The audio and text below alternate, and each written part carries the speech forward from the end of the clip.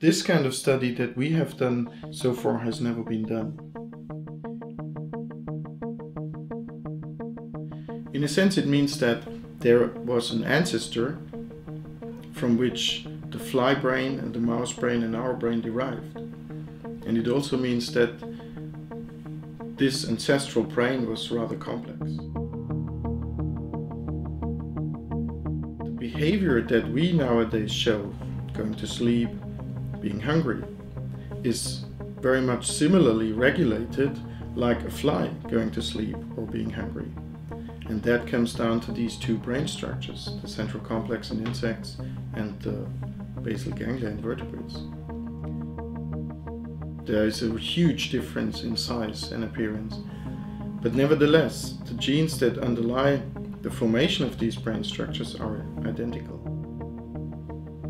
If the basal ganglia or substructures of the basal ganglia do not function properly, you can have mental health problems.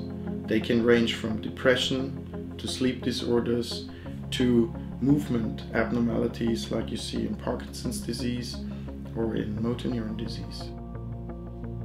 The flies are in a kind of an arena, and on top of it is a camera and with which we can record their behavior.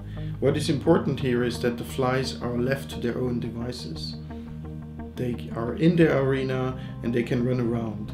There's a light source underneath which helps us to identify the flies when they run around, and the way they run around then helps us to extract their behavioral phenotypes.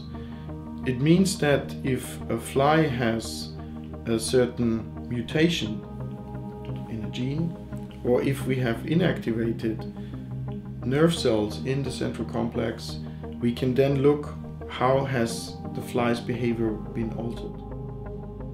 Interestingly and almost surprisingly is if you have a malfunction of the central complex in flies, you see similar phenotypes. The fly has sleep disorders, the fly shows motor abnormalities, and the fly shows difficulties in social interaction.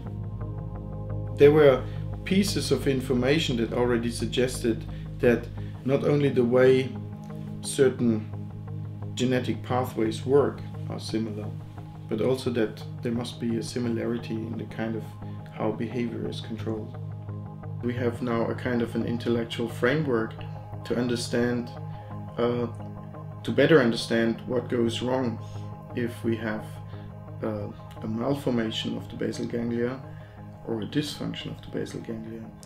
And as surprising as it may sound, actually, if we look at the malbehavior of a fly and what underlies this malbehavior, it can inform our studies in humans and in patients.